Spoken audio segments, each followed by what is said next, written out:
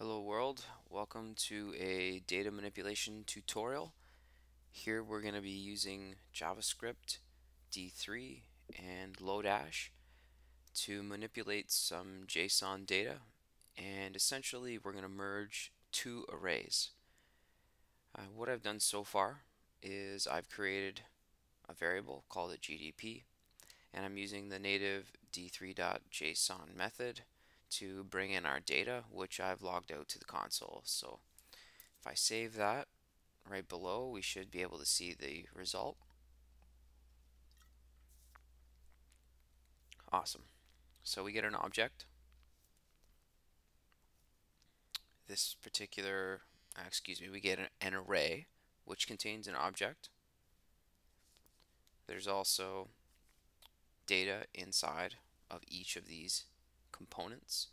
So the objects, they have a name which corresponds to a city, and they have data.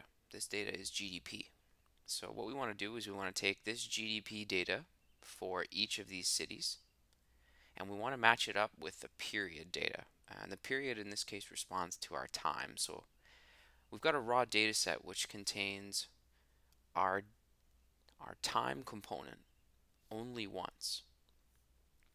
This allows us to go in and use JavaScript to assign that particular time data to each of our GDP values.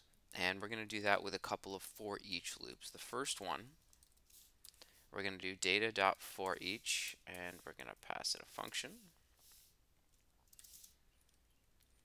Inside of that, we're going to create a variable called headers. And the purpose of this variable headers is to extract all of the cities, all of the keys that correspond with our data object. So I want to have Calgary, Edmonton, Abbotsford, Hamilton, etc.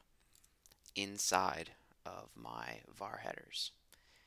And to do that,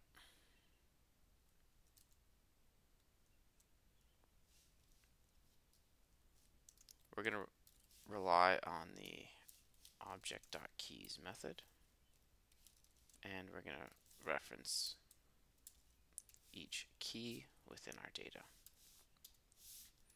So likewise, if we log that out, you're going to see what I mean. There we are. Perfect. Now, with our headers, we're going to enter our second for each loop. And we're going to do likewise. Come in here, pass it the argument header. We're doing for each header. And we're going to reference GDP again. We're going to create a new element inside of our GDP object. It's going to take the key of header, and we're going to set the value equal to the period for each header. Now there's a little bit of magic here, courtesy of lodash, and we're going to do underscore dot zip. That merges these two components. So d dot period returns an array, d dot header returns an array. D header returns an array.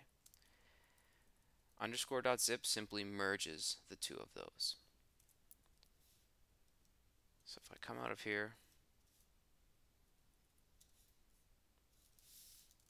and I return GDP,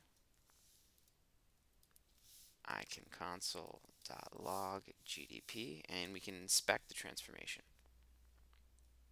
And so while that loads, remember that what we wanted to do was merge our time data and our value data. So in this case, our period is years, and our headers each contain unique GDP data, which gets logged out down here in the console. So each of these, this looks a lot like our original data object, you'll note. Same structure. The major exception is that instead of having a one-dimensional array,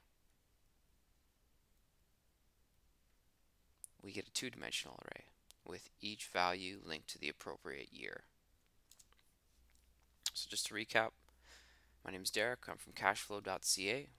We merged two arrays with JavaScript, D3, and lodash. To do that, we bring in our file with the native d3.json code. We take our data and we do a for each loop on top of our data. We pull out the headers using the object.keys.